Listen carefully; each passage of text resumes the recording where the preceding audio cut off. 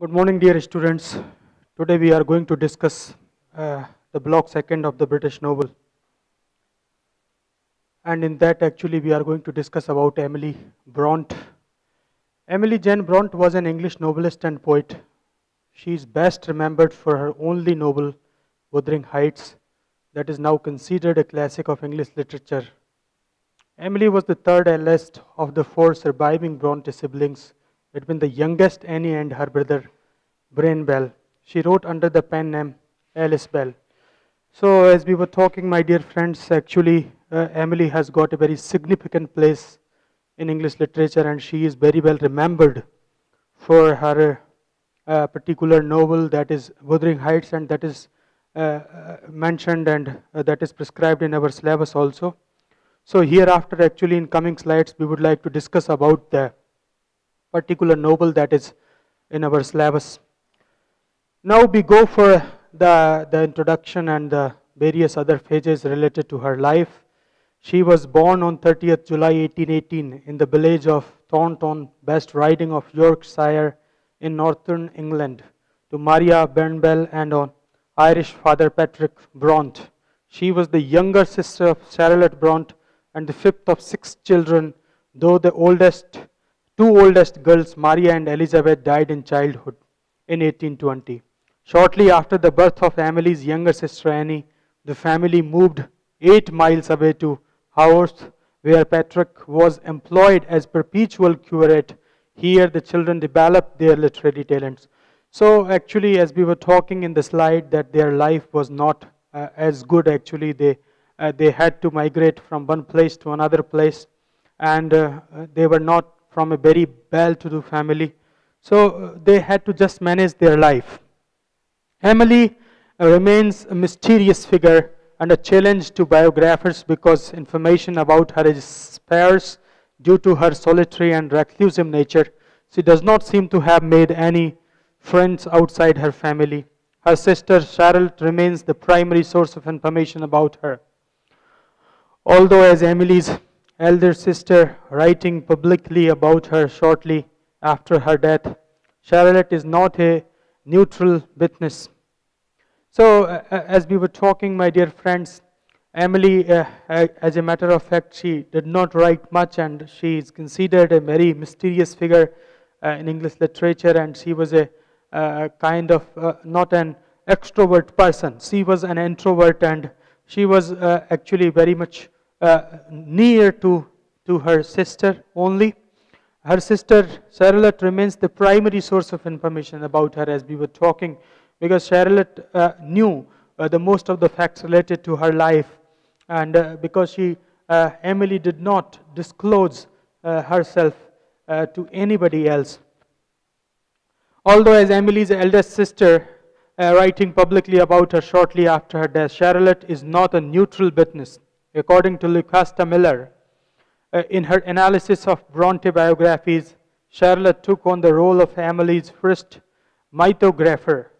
In the preface to the second edition of Wuthering Heights in 1850, Charlotte wrote. So this was the introduction of Wuthering Heights. There, actually, Charlotte wrote something.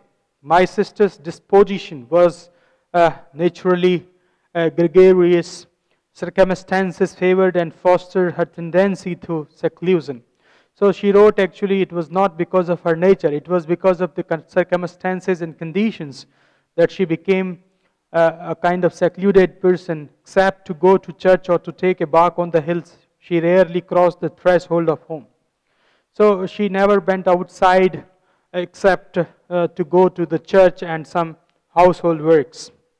Though her feeling for the people round was benevolent, intercourse with them she never sought, nor with very few exceptions ever experienced, and yet she knew their ways, their language, their family history. She could hear of them with interest and talk of them with detail, minute, graphic, and accurate. But with them she rarely exchanged a word. So, as we can understand, my dear friends, through the slides, she was very much neutral. She was not an extrovert person. As Charlotte, her sister, wrote about Emily, that she was confined all the time. She was confined to the home and she never tried to go outside. As far as Wuthering Heights is considered, actually, it is considered a very, very famous and outstanding work written by Emily, and it is a very premier and very important work by Emily Bront. Emily Bront's Wuthering Heights was first published in London, 1847, appearing as the first 2 volumes of a 3-volume set that included Annie Bront's Agnes Grey. The authors were printed as being Ellis and Action Bell. Emily's real name didn't appear until 1850. So as we were talking in the introduction, my dear friends, that she used to write novels by her pen name Alice, and so actually that name appeared on the novel. Her original name, Emily, did not appear until 1850. When it was printed on the title page of an edited commercial edition, the novel's innovative structure somewhat puzzled critics. Wuthering Heights' violence and passion led the Victorian public and many early reviewers to think that it had been written by men. According to Juliet Gardiner, the vivid sexual passion and power of its language and imagery impressed. So the critic Juliet Gardiner very clearly says the vivid sexual passion and power of its language and imagery impressed, bewildered and appalled the reviewers, even though it received mixed reviews when it first came out and was often condemned for its portrayal of immoral passion. The book subsequently became an English literary classic. So, but actually it became very, very famous because of, its subject matter and the portrayal of passions. Although a letter from her publisher indicates that Emily had begun to write a second novel, the manuscript has never been found. So a letter actually indicates very clearly that Emily talked to the publisher about her second novel, and actually she wanted to publish another novel, but the manuscript of that novel could not be located. Perhaps Emily or a member of her family eventually destroyed the manuscript, if it existed, when she was prevented by illness from completing it. It has also been suggested that, though less likely, the letter could have been intended for Annie Bront, who was already writing The Tenet of Wildlife Hall, her second novel. So it may be related. The letter may also be related to Annie Bront, who was writing another novel, Tenet of Wildlife Hall. So that was actually Annie's second novel. In any case, no manuscript of a second novel by Emily has survived. So as we were talking in the introduction, my dear friends, that we have not located, we have not found any manuscript of the second novel by Emily. Wuthering Heights is Emily Bront's first and only published novel. As we were talking, this is the only and the first published novel by Emily, written between October 1845 and June 1846, and published in 1847 under the pseudonym Alice Bell. Bront died the following year, aged 30. The decision to publish came after the success of her sister Charlotte's novel Jane Eyre. So actually, she never wanted to publish. Emily never wanted to publish her novel Wuthering Heights, but because actually when her sister Charlotte's novel Jane Eyre became very famous, it was a grand success. So then later on she decided to publish her novel also. After Emily's death, Charlotte edited the manuscript of Wuthering Heights and arranged for the edited version to be published as a posthumous second edition in 1850. Wuthering Heights is the name of the farmhouse where the story unfolds. The book's core theme is the destructive effect of jealousy and vengefulness, both on the jealous or vengeful individuals and on their communities. So, after the great success of Charlotte's novel Jane Eyre, the novel was decided to be published, and later on it was edited, and the second edited version was published by Charlotte. Wuthering Heights, as we were talking, is a wonderful theme of destructive effects of jealousy and vengefulness. Although Wuthering Heights is now widely regarded as a classic of English literature, Wuthering Heights is regarded as a classical piece of work in English literature. It received mixed reviews when first published, and was considered controversial because its depiction of mental and physical cruelty was unusually stark, and it challenged strict Victorian ideals of the day, including religious hypocrisy, morality, social classes, and gender inequality. The English poet and painter D.G. Rossetti referred to it as a fiend of a book, an incredible monster. D.G. Rossetti called it as a fiend of a book, an incredible monster. The action is laid in hell, only it seems places and people have English names there. So he was not very much happy with the novel and its plot and other things, so he called it a fiend of a book. In the second half of the 19th century, Charlotte Bronte's Jane Eyre was considered the best of Bronte's sisters' work, but following later re-evaluation, critics began to argue Wuthering Heights was superior. Later on, critics started talking about the superiority of Wuthering Heights. The book has inspired adaptations including film, radio and television dramatizations, a musical by Bernard J. Taylor, a ballet operas by Bernard Herrmann, Charlie's Flight, a role-play game, and a 1978 song by Kate Bush. So later on, actually, Wuthering Heights became more popular than actually Jane Eyre. Now here we go for the important characters, my dear friends. The characters are Heathcliff. He was found presumably orphaned on the streets of Liverpool and taken to Wuthering Heights by Mr. Earnshaw, where he is reluctantly cared for by the family. He and Catherine grow close, and their love is the central theme of the first volume. His revenge against the man she chooses to marry and its consequences are the central theme of the second volume. Heathcliff has been considered a Byronic hero. Cathy Earnshaw, first introduced to the reader after her death through Lockwood's discovery of her diary and carvings. The description of her life is confined almost entirely to the first volume. She seems unsure whether she is or wants to become more like Heathcliff or more like Edgar. It is as if she wants both, even perhaps cannot be fully herself without both. And yet society or human nature makes that impossible. Edgar Linton, introduced as a child in the Linton family, resides at Thrushcross Grange. Edgar's style and manners are in sharp contrast to Heathcliff, who instantly dislikes him, and Catherine, who is drawn to him. Catherine marries him instead of Heathcliff because of his higher social status, with disastrous results. Nellie Dean, the main narrator of the novel, Nellie is a servant to 3 generations of the Earnshaws and 2 of the Linton family. In a sense, she straddles the culture versus nature divide. Humbly born, she regards herself nevertheless as Hindley's foster sister. They are the same age, and her mother is his nurse.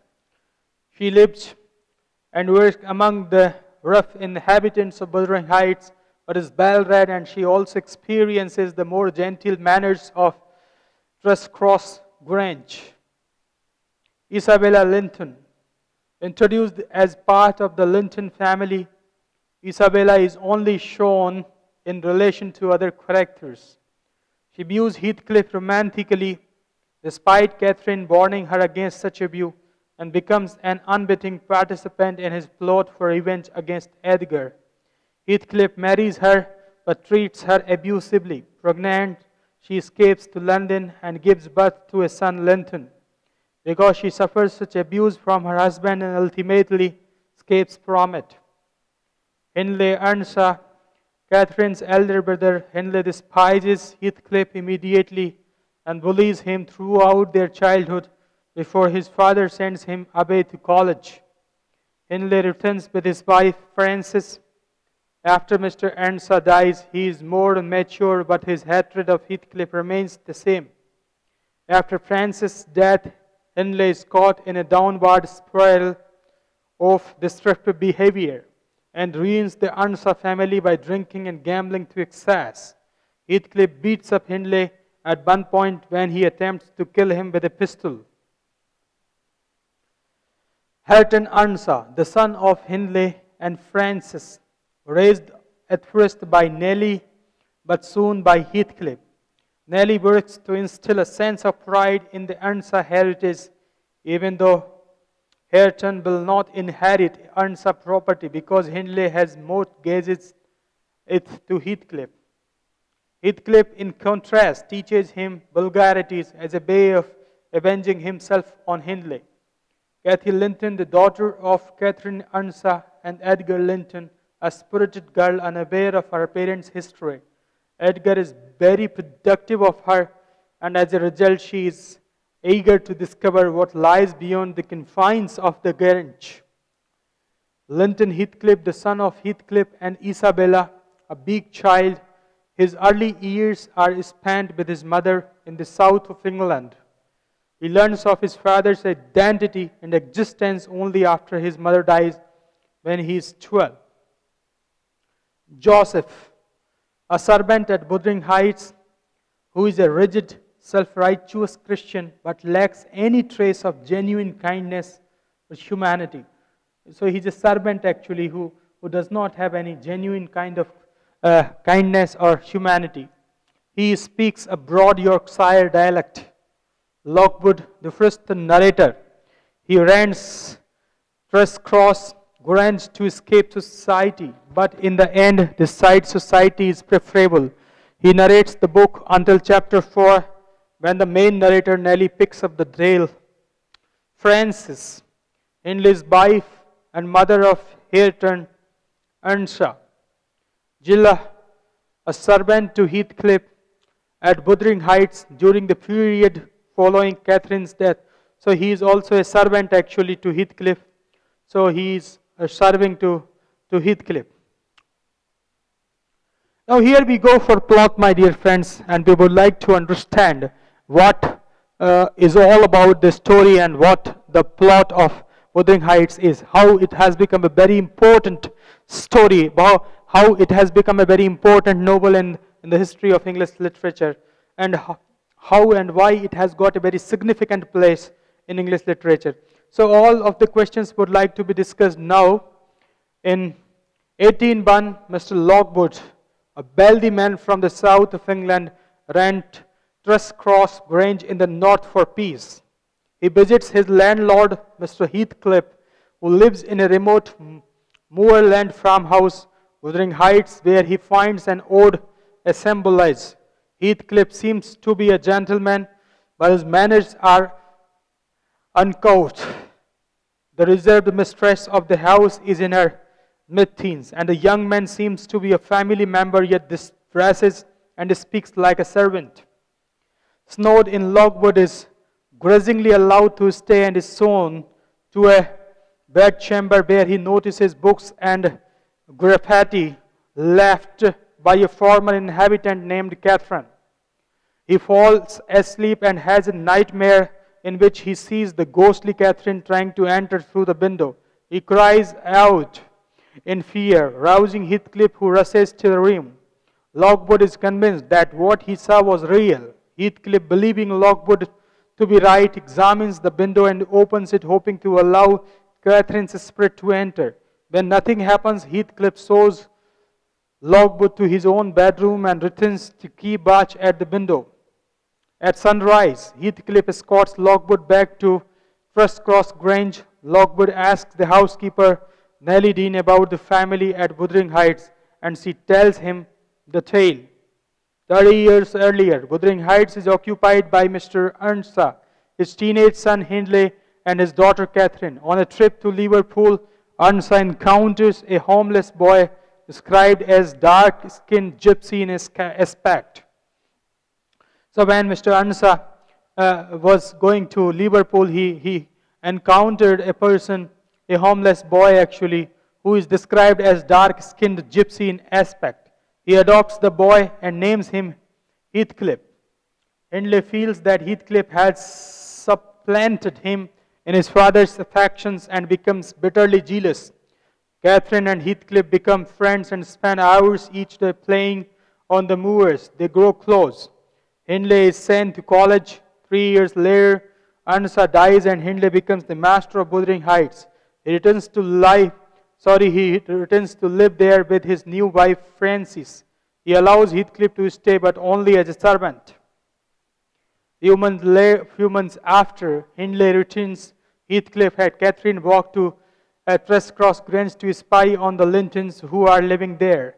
After being discovered, they try to run away, but are caught. Catherine, injured by the Linton's dog and taken into the house to recuperate, while Heathcliff is sent home. Catherine stays with the Lintons and is influenced by their fine appearances and genteel manners. When she returns to Wuthering Heights, her appearance and manners are more ladylike and she laughs at Heathcliff's unkempt appearance. The next day, knowing that the Lintons would visit, Heathcliff tries to dress up in an effort to impress Catherine. But he and Edgar Linton get into an argument and Hindley humiliates Heathcliff by locking him in the attic. Catherine tries to comfort Heathcliff, but he vows revenge on Hindley. The following year, Frances Ansa gives birth to a son named Hareton, but dies a few months later. Hindley descends into drunkenness. 2 more years pass and Catherine and Edgar Linton eventually become friends while she becomes more distant from Heathcliff. While Hindley is away, Edgar visits Catherine and they declare themselves lovers soon after. Catherine confesses to Nellie that Edgar has proposed and she has accepted, although her love for Edgar is not comparable to her love for Heathcliff, whom she cannot marry because of his low social status and lack of education. She hopes to use her position as Edgar's wife to raise Heathcliff's standing. Heathcliff overhears her say it would degrade her to marry him, but not how much she loves him. And in despair runs away and disappears without a trace. Distraught by Heathcliff's departure, Catherine makes herself ill out of spite. Nellie and Edgar thus begin to pander to her every whim to prevent her from becoming ill again. 3 years pass. Edgar and Catherine marry and live together at Thrushcross Grange. 6 months later, Heathcliff returns, now a wealthy gentleman. Catherine is delighted. Edgar is not. Edgar's sister Isabella soon falls in love with Heathcliff, who despises her but encourages the infatuation as a means of revenge. One day he embraces Isabella, leading to an argument with Edgar. Upset, Catherine locks herself in her room and begins to make herself ill again through spite and jealousy. Heathcliff takes up residence at Wuthering Heights and spends his time gambling with Hindley and teaching Hareton bad habits. Hindley dissipates with his health and mortgages the farmhouse to Heathcliff to pay his debts. Heathcliff elopes with Isabella Linton. 2 months after the couple returns to Wuthering Heights, Heathcliff hears that Catherine is ill and with Nellie's help visits her secretly. However, Catherine is pregnant and the following day she gives birth to a daughter, Cathy, shortly before dying. After Catherine's funeral, Isabella leaves Heathcliff and takes refuge in the south of England. She too is pregnant and gives birth to a son, Linton. Hindley died 6 months after Catherine, and Heathcliff thus finds himself master at Wuthering Heights. After 12 years, Catherine's daughter Cathy grows into a beautiful, high-spirited girl. Edgar learns his sister Isabella is dying, and so he leaves to retrieve her son Linton in order to adopt and educate him. Although Cathy rarely leaves the borders of the Grange, she takes advantage of her father's absence to venture farther afield. She rides over the moors to Wuthering Heights and discovers she has not one, but two cousins, Hareton in addition to Linton. She also lets it be known that her father has gone south to fetch Linton. When Edgar returns with Linton, a weak and sickly boy, Heathcliff insists that he live at Wuthering Heights. 3 years pass. Barking on the moors, Nellie and Cathy encounter Heathcliff, who takes them to Wuthering Heights to see Linton and Hareton. Heathcliff hopes Linton and Cathy will marry, so that Linton becomes that heir to Thrushcross Grange. Linton and Cathy begin a secret friendship, echoing the childhood friendship between their respective parents, Heathcliff and Catherine. The following year, Edgar becomes very ill, taking a turn for the worse while Nellie and Cathy are out on the moors, where Heathcliff and Linton trick them into entering Wuthering Heights. Heathcliff keeps them captive to enable the marriage of Cathy and Linton to take place. After 5 days, Nellie is released, and later, with Linton's help, Cathy escapes. She returns to the Grange to see her father shortly before he dies. Now master of Wuthering Heights and Thrushcross Grange and Cathy's father-in-law, Heathcliff insists on her returning to live at Wuthering Heights and remaining there after Linton's death. Soon after she arrives, Linton dies. Hareton tries to be kind to Cathy, but she retreats and then withdraws from the world.